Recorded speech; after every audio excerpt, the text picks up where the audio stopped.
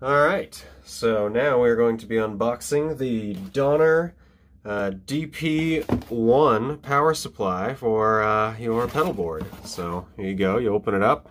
There's three little boxes in here. I think one of these should be either like a power supply or... Okay, these are your cords for your connecting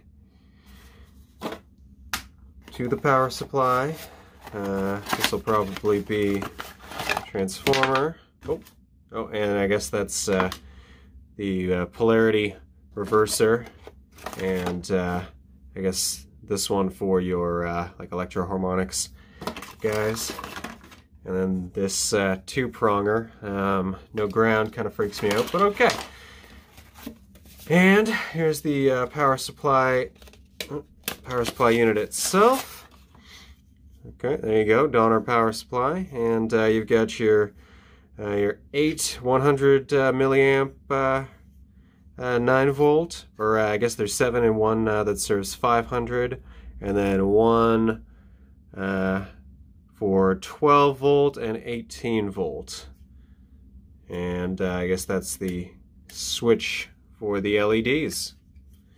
Okay, there you go. So I have set up a test here with an RC30, which uses the 500 milliamp service, and then two 9 volt ones just to try it out. We'll see how it goes.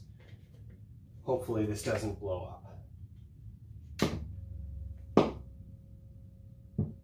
Okay. All right. That sounds like it's working.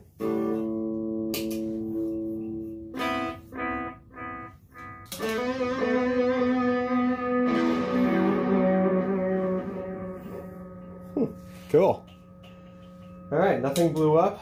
I'm going to call that a successful test of the $30 power supply, Donner DP-1, whatever it is, from Amazon. I don't know how many things I would plug into it.